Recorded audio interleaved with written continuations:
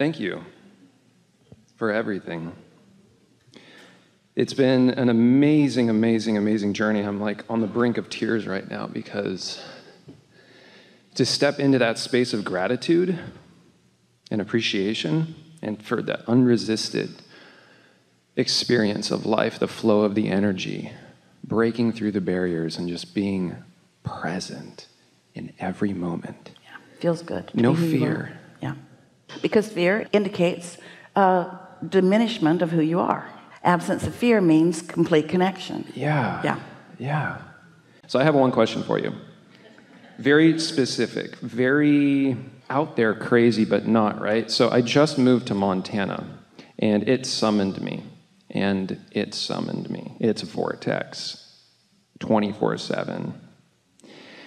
And there's this thing that I want to leave my job and go somewhere else, do something different. And there's this gigantic sign outside my workplace, and all the signs are leading to like, this is the direction that you need to go, and even possibility of relationship in the vortex and all of this kind of stuff. But there's the challenge is that I'm always in a state of receptiveness, and so I'm always in the vortex, and so I'm always manifesting synchronicity, and I'm always having these wild, crazy experiences where I don't want to be.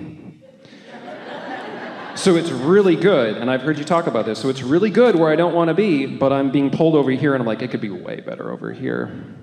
So there's the dilemma of human thought of like, well, it's really good here, and you're always manifesting amazing things, so maybe you should stay. Well, here's the thing. You're going to like this, because this is what you're reaching for, and as you hear it, and you will, a whole lot of things are going to start clicking into place fast for you, because you've done the work, you've sifted through the data, your vortex is ripe, it's ready to pop for you on all these fronts. You can feel that. But here's the distinction that we want you to hear. And this is the thing about deliberate creation. For a while, we called these gatherings the science of deliberate creation. Science meaning creation is always evolving and changing, like science must. And deliberate meaning you want to be purposeful about what you think.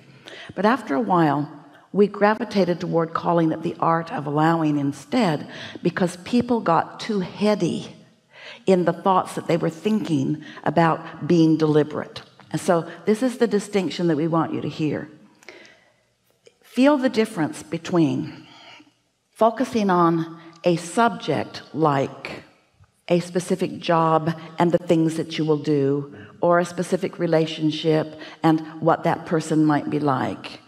Feel the difference between the details of the manifestations that you can see and hear and smell and taste and touch, and the details of the manifestation that you're feeling with your emotions.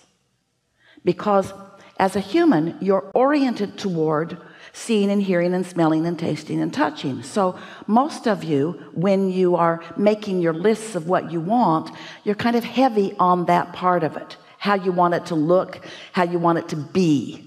But when you tweak it just a little bit, where you start emphasizing the feeling of it, in other words, the difference between, I want to create $100,000 this year, or $200,000 this year, or $500,000 this year, pick a number, it doesn't matter. I want to create X number of dollars this year. That's using your mind in a specific, deliberate way, and saying, I want to feel my utter freedom to be and do and have whatever I choose. And so what you're wanting to do is amplify the emotional things that you're looking for, the freedom and the clarity and the collaborative nature, the harmonics of the workplace, the bigness of it, the expansiveness of it. And as you're thinking in those more vibrational terms rather than in those specific see it, hear it, smell it, taste it, touch it terms, something will shift within you. You'll feel it right away. Does that make sense to you? Yes, it does. And I do feel that here now. Because the things that you said, therefore, under those conditions, could not happen to you. You were describing, this is working, and this is working, and this is working, and this is working, but I'm doing it all in a place that I don't want to be. So what that means is you were trying to manhandle your life with your own powerful mind rather than turning it over to the vortex, which will work it all out, and you just letting what the vortex has worked out come to you. Did you feel the difference in that? Yeah, completely.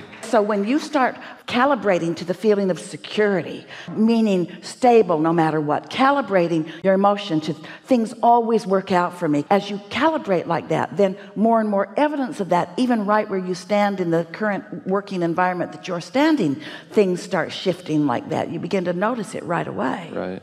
Yeah, and that's been happening. That was big. We are happy that you were with us on that. And so let's go back and just define that in a strong way.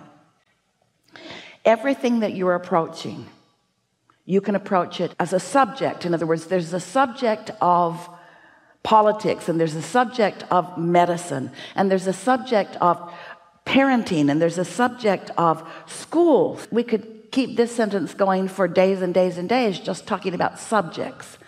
But then there's the emotional stance of well-being.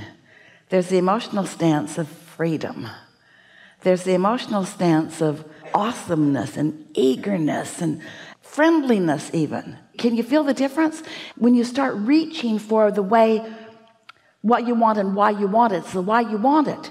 There isn't anything that anybody wants, whether it's a pile of money or a new relationship or a different job or an empire. There isn't anything that anybody wants, ever has or ever will, that is for any other reason than that they believe they will feel better when they're there.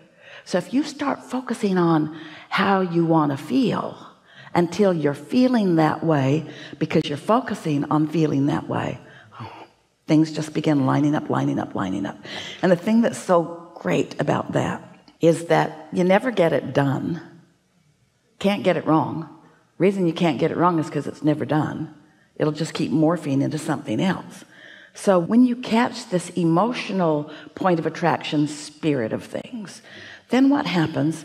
You're happy now, and you're happy now, and you're happy now. It's not like I've got that goal of that job, and on my way to it I'm feeling pretty frisky, and then I've got it, yay, but now I've got it, yay, and now I've still got it, yay, and I've still got it, yay.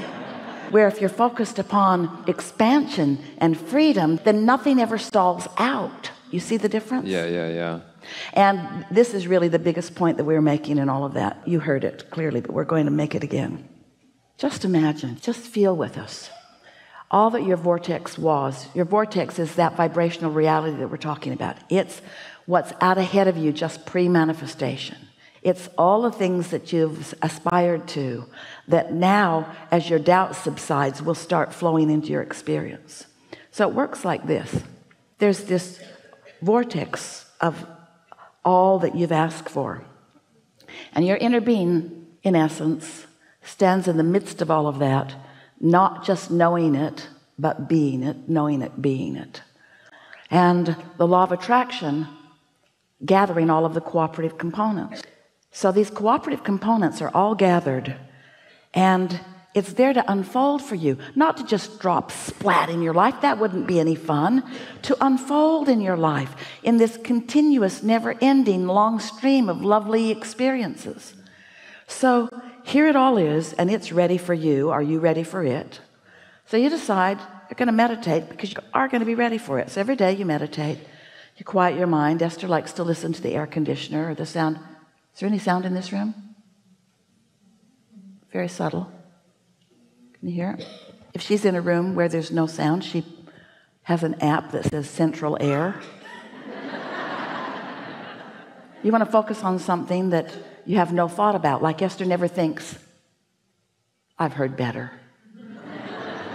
There's no negative thought about that. And sometimes she'll focus and then her mind will wander, and then she'll bring herself back and her mind will wander. Sometimes it takes a little bit to really quiet her mind, but once you quiet your mind, your vibration rises because there's no resistance holding it down.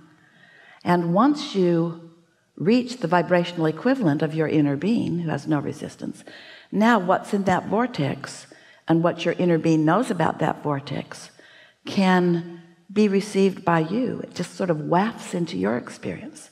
It's where ideas come from, and inventions and impulses. So the more you're doing that, then the more you're finding those impulses flowing into your experience.